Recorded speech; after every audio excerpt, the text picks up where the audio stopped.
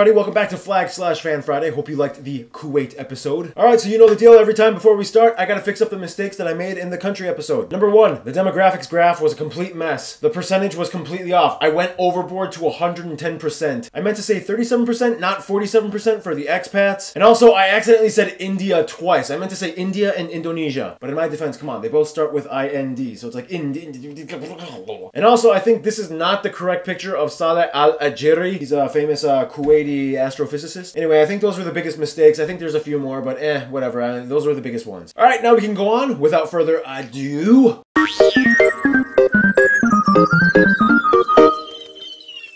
Kuwait was such a fun episode to film because, you know, it's like one of those countries that's a little obscure. You don't know too much about it, but they have been in the headlines and the news a few times, so you kind of need to brush up, but otherwise they kind of remain a little obscure. It's those quiet kids in the class that you got to keep your eyes on. All right, flag time. The flag of Kuwait is a horizontal tricolor of green, white, and red with a black trapezoid on the left or hoist side. This makes Kuwait the only fully recognized sovereign country with a flag that incorporates a trapezoid on it. The colors, of course, utilize the pan-Arab colors, or red, white, and green and black. However, many might also say that they are inspired off a poem written in the 13th century by this guy. The green for the fields of the Arabs and the land, the black standing for the battles they faced and the defeat of the enemy, the white for the purity of their deeds, and the red stands for...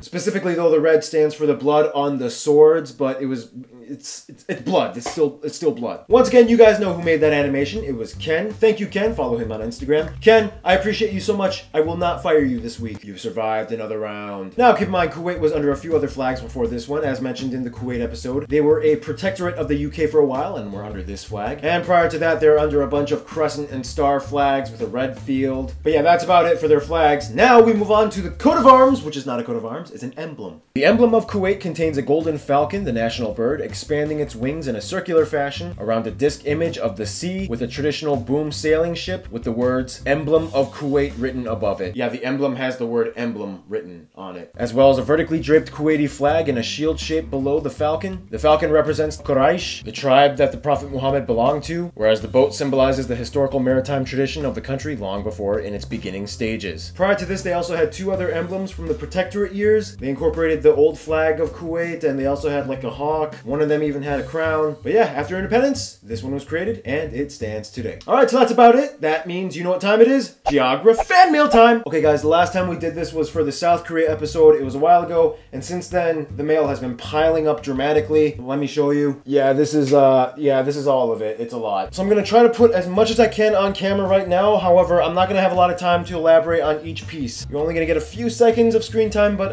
I'm gonna try to get as much as I can, okay? Alright, like usual, we're gonna start with postcards. Reese, who is Scottish but visited Iceland and sent this. Joel, who is from Minnesota, sent the Cathedral of St. Paul in Minnesota. I grew up close to this, by the way. Timon from Germany visited New York. It's so weird, like you guys are from different countries from the postcards that you send. Kanishka sends this from Sri Lanka. Oh, this is pretty cool. Georgia and Alistair send this from China, but it's like a cathedral in China. I think your name is Fiel. You send this from Bonn, Germany. Thomas sends this from the National Galleries of Scotland.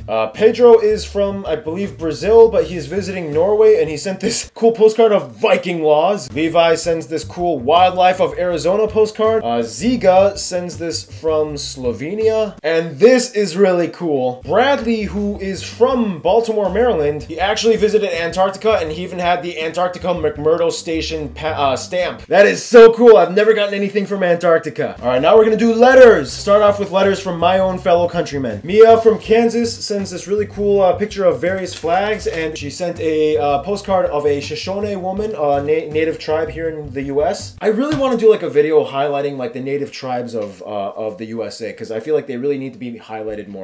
Yeah, thanks for the inspiration. Mary from Chicago, she has done a lot of traveling and sent banknotes of the various places she's visited. Ava from Louisiana, thank you for your card and talking about your Cajun culture. And Spencer from Humboldt County, California, thank you for your letter and your book recommendation. And This is cool. Eric from Massachusetts, thank you for sending this patch of the flag of Zaire. Yeah, this used to be a country. Back, I was alive when this was a country. And Timothy from Florida, thank you for your awesome flag drawings. All right, now we go international. Santiago, who is Colombian. These snacks, a 2,000 peso banknote. These amazing postcards. He also visited Panama City. You know, we have a very small community of Colombians here in Los Angeles, and it's so crazy. Like, every time I meet Colombians, I'm just like, how are you that attractive? It's like almost illegal. I feel like I should call the cops on you. You can't be that attractive. Anyway, moving on. Yostin from Romania. Beautiful Romanian postcards and a book of all the UNESCO heritage Romanian sites. I've met very few Europeans that love their countries as much as like Romanians. There are some, but man, Romanians, you love Romania. Henry, who is a Kiwi, but he lives in Singapore, sends all these little trinkets and banknotes and coins from his various travels. Oh, cool little Ireland and Italy erasers. And he traveled to Cambodia, all these cool postcards. Speaking of Oceania, Thomas from Australia created his own country called Terra Aquilinus. He made his own flag and everything. That's cool. Matus from Czechia, but he was visiting his neighbors in Slovakia and sent these cool postcards. Francisco, who is Peruvian, very proud of his Peruvian heritage. But interestingly enough, he also sent a bunch of North Korea stuff as well. Eva from Czechia, who lives in Czechia, sent me a bunch of Czechia souvenirs, including this magnet and all these postcards. Cool, thanks. Rafael, who is Spanish but lives in Germany, he wrote a letter, and basically at the end he says he wants me to use the pun, "Can I do something Spainful to you?" Yeah, I will probably use that. Sure, I'll punch myself for the let's see, we got Mahdi, who is Pakistani and sent a Pakistani flag. I don't think you wrote your name, but you sent this from the Netherlands and it has like a Krampus in the middle. Happy holidays. Yeah, that's how late we're doing these videos. Wow. Timothy from the Philippines. He sent these cool Filipino stamps. Of course, a little Philippines flag. We got another Filipino. Dave from the Philippines. Oh, this is so cool. He sends one of the old Filipino scripts. For those who don't know, prior to the Latin script, the Philippines actually had a few indigenous scripts that they used to write in. They're almost extinct, but few people still use them, and this is one of them. That's so cool. A lot of info on the Philippines. An amazing picture of the Philippines that he drew. And this is really cool. Gert? I think that's how you pronounce your name. From Belgium. He had a bunch of really cool antique coins from Belgium, and he did like these pencil shaving tracings of the coins. Yeah, that's really cool. Old Belgian shaving copy coins. All right, package time. Fernando from Hong Kong. Of course, he has to send Hong Kong flags, but he also sent a Macau flag. I don't think I have Macau yet. That's so cool. I love this. I saw a picture of these before. It's hilarious. Colon! It's like Cologne.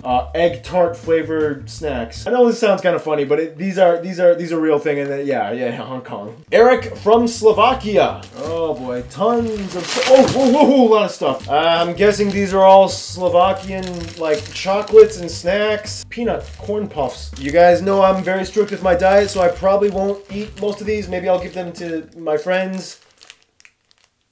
Of course, a Slovak flag. He also sends these Slovak postcards and keychain and cool souvenirs. Borovichka, Slovak alcohol. You guys know that I love liquor. I'm not a beer guy. I don't do beer, but I like liquor. It doesn't bloat you up and it hits you harder faster. By the way, guys, here at Geography Now, we do not condone underage drinking. If you are a child, do not drink. And even if you are of age, use your best discretion. Don't go crazy, okay? Nobody likes a drunky monkey. But yeah, I do love my occasional, you know. Okay, I'm sorry. I gotta try a little bit right now. Oh, wow, I don't know. It has like herbs in it or something. Weird. Eric, I don't even think, you didn't even write a letter. You just sent a ton of stuff. Well, Eric, either way, I appreciate it. Let's see, we got Jonathan, who is Israeli-American. He sends a ton of Israeli chocolates and snacks. He sent the Hebrew alphabet, and he drew this. Barbie's Balkans. I guess this little guy is me. We got Jeva, who is from Texas. Of course, a Texas flag. Postcard of the family and some places they've been to. I believe you guys are Indian Americans living in Texas, and you are Christian too. And there's actually a book that Jeba wrote. It's actually a very beautiful book. It's about how one of her daughters passed away and how she's in heaven. I really appreciate this, and I thank you. It's a beautiful book. You did an amazing job with this book, Jeba. All right, got 2 boxes from Australia. Stephanie, Merry Christmas. That's how late we are with these things. She is a Chinese Indonesian living in Perth. She says if I go to Australia, I should go to check out Perth. Dude, I think Perth really is like one of the most underrated cities in Australia. There's these cool postcards and the black swan, which is like, I guess, a very iconic animal. Oh, a shirt.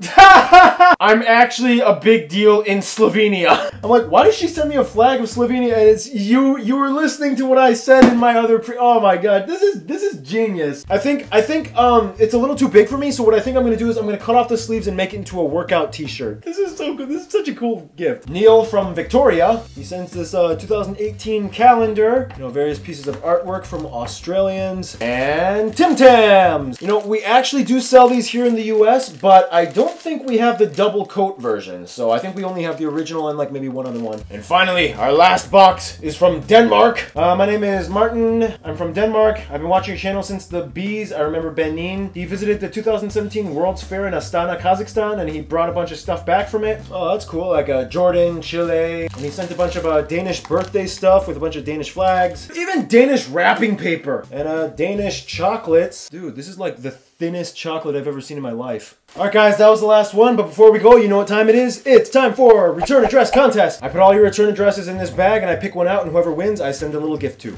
Alright, so I'm not gonna look, I'm just gonna grab one. Let's see, I'll grab like a small paper one.